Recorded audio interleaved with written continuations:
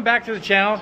We have been busy. We're here at HPR Automotive in Henderson, Tennessee. As always, links down below for shop information. We have the 2022 Mustang GT here under the knife. Finally, we are doing the blower install, ESS Supercharger. But before we do that, we're getting things wrapped up with new oil pump gears and crank sprocket from Boundary, just to be safe. But guys, if you remember, way back when, about a year and a half ago, we had in this shop, HPR had the first confirmed ESS kit on a Mach 1, yours truly. But you know, here we are with a whole different car. We're doing a little bit of a different recipe, a little bit different. We're doing a G3x with a G4 intercooler with a little bit of a color change to the kit, and it's gonna look spicy and it's gonna go fast. But we're here with Ken over here working, and Chris. Guys, this is a shop. I don't care if you live in California, you gotta drive to Tennessee. Guys, it's worth it. This is where you wanna be if you're gonna boost your Mustang. Sky's the limit as far as the build goes.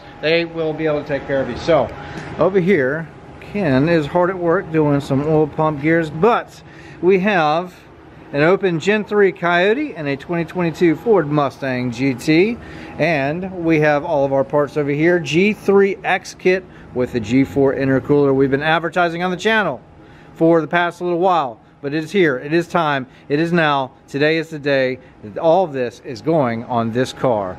It's getting boosted. Let's go. All right, what we do here, guys, is if you get the oil pump gears in, it'll tell you the maximum tip clearance, body clearance there, and basically you're just gonna check everything. So that's what we're doing now. We're just verifying that everything is like it's supposed to be. I just go through and test it, check it, make sure we got 3,000 feeler gauge here, and then I go tip to tip right here, and I go through here and I check it, make sure it's good to go there. What you want to make sure is when you're doing this, you want to make sure that this is below this. Yeah, it should not rise above. You don't want this oil pump gear. It'll bind up and scrape. Exactly. Yep. And then of course we use a new housing. Yes. You can use the old housing. We just choose to use a brand new housing. It's kind of like oil pump gears in general, just better safe than sorry. Yeah, exactly. And the reason for this, guys, is I'll go ahead and talk about it a little bit here, is what Boundary discovered is this right here, when you put a brand new housing on, these pads fit tight up on the crank, but when you first start the car, it clearances them a little bit, and what that'll do is when you're putting it back on, you can actually get it a little off here and there, and this is rotor type gear, so if you get this off just a thousandth or whatever, you can actually make this, because this rides on the crank, this rides in the oil pump, in the oil pump housing, right? It'll bind in the gear. Yeah, exactly. You can cause wear right there. Yep. So now that all our measurements are taken, we can go ahead and pull these back out and use the lubrication, the Boundary lubrication, lube it all up, put a little oil in it, put it back together, torque it down, and then be ready to put it on the car. Oh, by the way, we are now working with HPR to bring you guys money savings, discounts. Go check out hprautomotive.com, links down below. Use promo code Xander13 at checkout to save some money. We're building the website. We're building the website. He's a busy man. I'm building the website. I'm not farming it out to anybody, so it's slow. If you do not see it on the website, click the link, send me what you want. I will get you a quote together. Just put Xander13 in that comment, and I'll give you the discount off part that you would get from the website. But we're slowly getting everything up on there. We're dealer for pretty much everything, but we're slowly getting it built. But guys, hit us up there, and then we'll take care of you. Also, if you want a quote for installation, hit us up there also as well. So ESS kits, you can hit up Ken. You can also hit up sales at esstuning.com, but just go through Ken, and he's got some really sick and not expensive compared to some other shops installation packages on Boost. But remember, it's being updated daily. But anything under the sun, car related, performance related parts, make sure to email Ken and he'll hook you up, saving you guys some money so you can mod more. Listen, yeah, I tried to crush that pizza last night. I got halfway in. I mean, you said I want a large by myself. I'll take. Well, I thought it was gonna be like a Little Caesars or something like that, right? But no, that thing was like that thick. No. We don't get the little thin crust. Yeah. No, it was a man's pizza. A man's pizza. Sure you ain't got tape for him? Listen, Dad bod going hard right now. Hey, well, hold on, Ken. Hey, one thing I also want to talk about, guys, when you're putting these in, also make sure to use clean gloves. Very, very clean environment. You don't want any grit to get in there. But also, you take these and you put them in, you shouldn't have to force them in. They see how that slid right in. On the Gen 2 and Gen 3s, we typically do not see failure unless you're on the two-step, revving really high on big power, or you're bouncing off the rev limiter. typically we do not see the problem. Now if you're going 900,000 horsepower, it's a totally different world. But I'm talking 700-800 horsepower. We typically don't see it. But what I tell my customers is I don't force any of my customers to do this. I basically give them their information and tell them the majority of the time they're probably going to be okay, but I cannot guarantee. It's insurance. I don't want them going down the road and be like, well, Ken, you said I'd be fine, and they got to set up a goal pump. Listen, Ken said it was okay. Yeah, that's their thing. That Ken said it's okay. But what I tell them is, it's like car insurance. If you don't put them in, it saves you a little money. But if they do break, it costs you a lot of money down the road. Harmonics and stuff like that is the force that gets put on that it ends up breaking them. I've had more issues, honestly, out of crank sprockets. Crank sprockets scare me. Right there. Right there.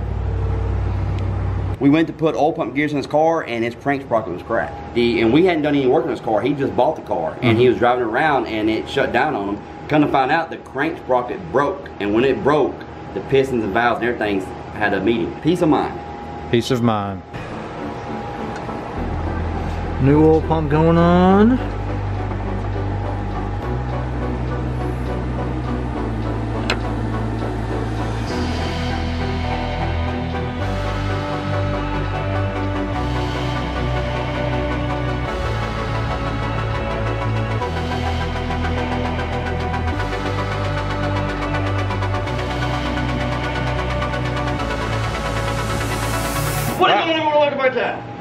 What he said. Sealed back up. So big shout out again to HPR staff here. We added a little bit of engine flare here, so I know Ken is like, whatever, dude, but I think it looks cool, man. So GT, listen, a little bit of Shelby flare, kind of a throwback to what I had before, honestly. That's the Mach 1 though, ain't it? Yeah, it was. Yeah, so Mach 1 GT350 gets these factory. Yep. It's really good. I think it will tie together. I know I'm being a cheesy kid, but it will tie together with some of the other blue that we have in the car, and once we see it all back together, it'll make sense. But anyway, it is time.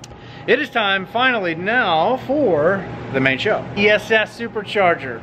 Guys, let's rock and roll through this. So we're gonna breeze to it. No secrets, guys. They come with instructions. If you want to DIY this in your garage, you can. If you want to bring it to a reputable shop, I recommend HPR as always. But anyway, so let's rock and roll with it. And I know that you guys care more about the after show here with the main startup and the data logging and the first pulls and all that. So that's going to be coming in this video, some of it. Let's get to installing our G4 intercooler and in combination with our G3x ESS. Let's go. So we got the G4 cooler installed, and it is huge, and this thing is massive. So this one is about 30% bigger or so compared to the G3 intercoolers. This is definitely going to carry us into the power band when we start pulling down later on. We do fuel system and all of that. So this is a highly recommended upgrade, and it's not that much more money whenever you're piecing your kit together. But now it is time to rock and roll with the rest of the install, guys. Let's go.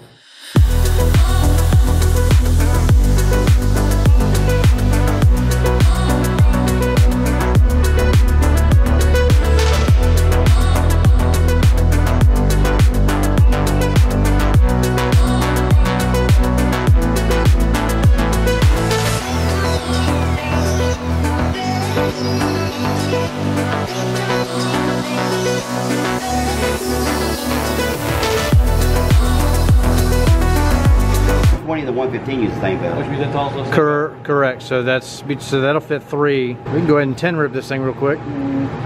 Sometimes you Gently. pull, sometimes you gently got to pull this back just a little bit, give you a little room. Doesn't hurt anything. Yep. Caught. There we go. Just got to weasel it on. Yep. There it goes. Just like that. Now I don't get way back here to get leverage. I go right here with my hand right here. Yep. So I can feel where it's at. You get too much, you can get too much leverage. You'll snap it. Yep. Yep. You just got to feel it.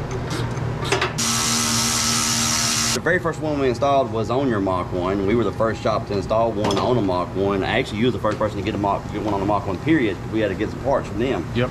But since I've done that, I've installed several Mach 1s and Mustangs, and you steadily see the kit evolving. evolving. Yeah, this whole bracket. That right there is changed now. Yep. That actually is. That's revision 5. That's aluminum. We got that one in there. I think it took about 5 weeks to get that one in. And it's got the new bracket. Yeah. It's got the new bracket, and then I've got another one that we ordered. We've done a ton of these since your car.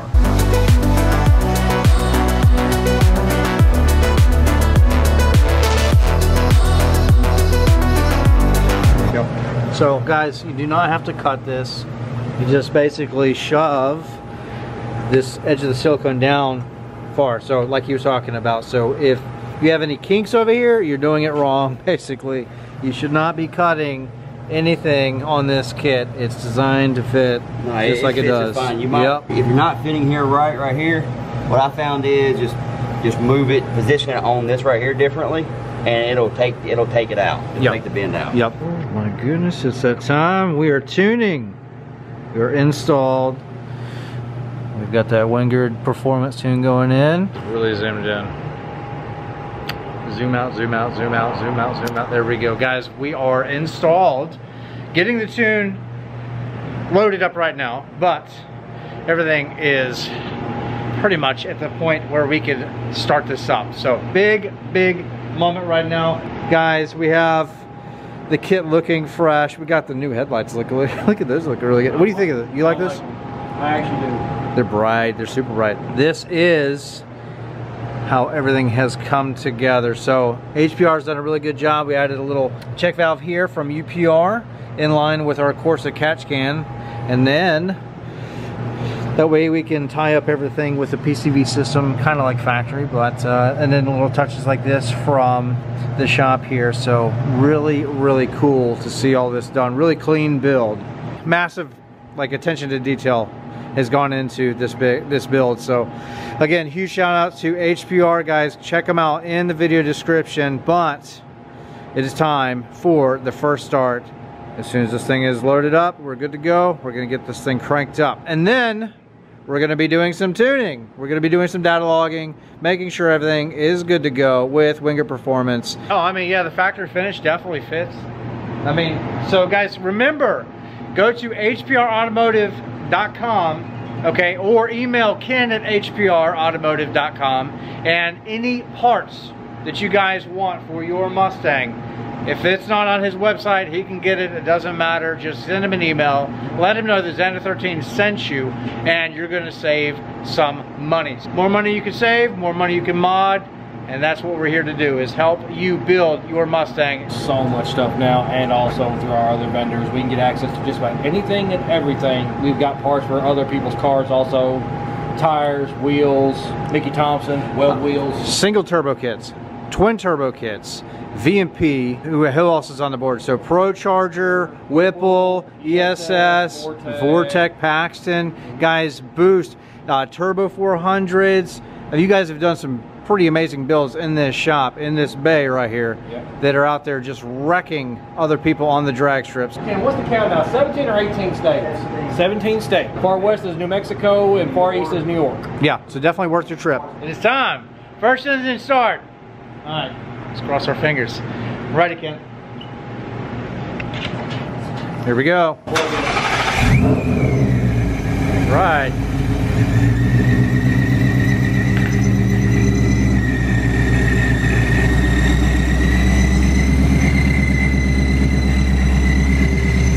Oh yeah. Oh yeah. Yeah. Sounding good. All right, so we're gonna let this thing idle for 5 minutes, and then we're gonna recheck the fluid level in the supercharger, make sure that it is topped off and good to go.